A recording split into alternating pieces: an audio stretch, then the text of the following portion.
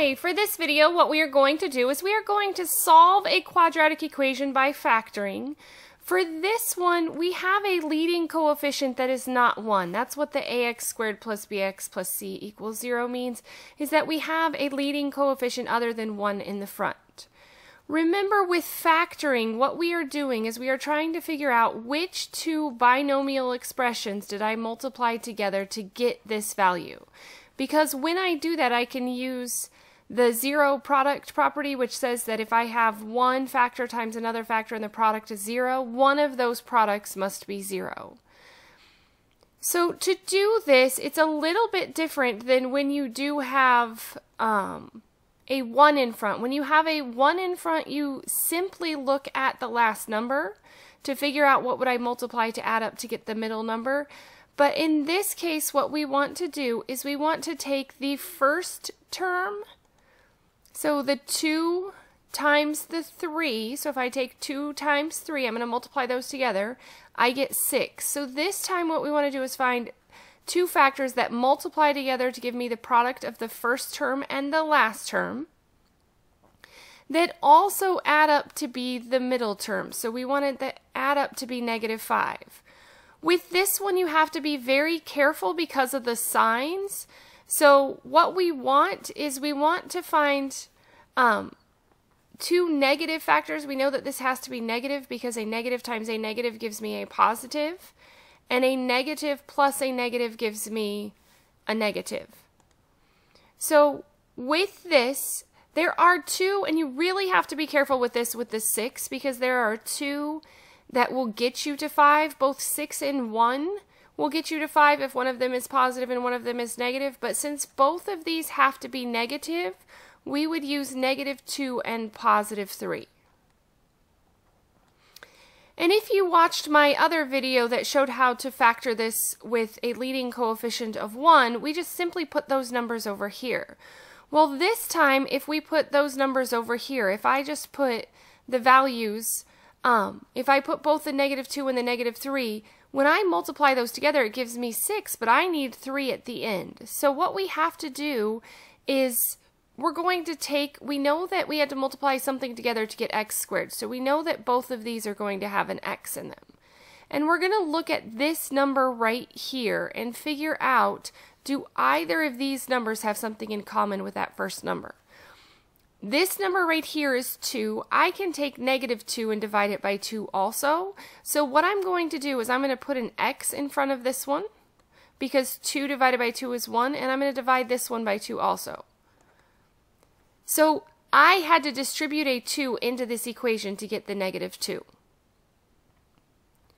For the second one, since 2 and 3 don't have anything in common, I would just simply write them both in this parenthesis.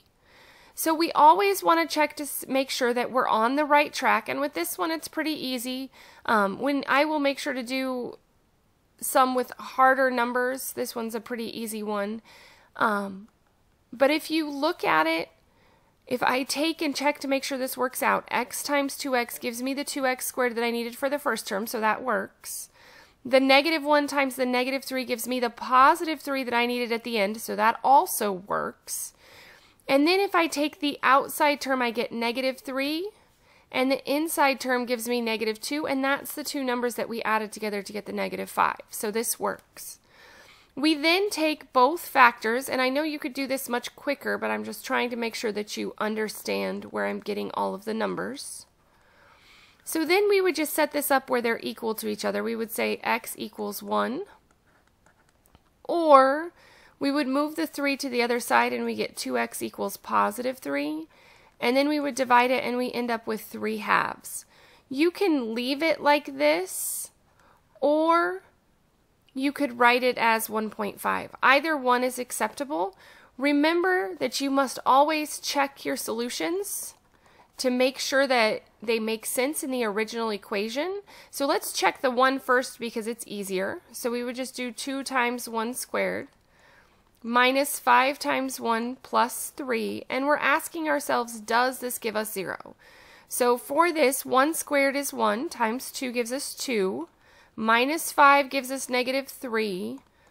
plus 3 does indeed give me 0, so we can say that this is an equal expression. 0 equals 0, so this works.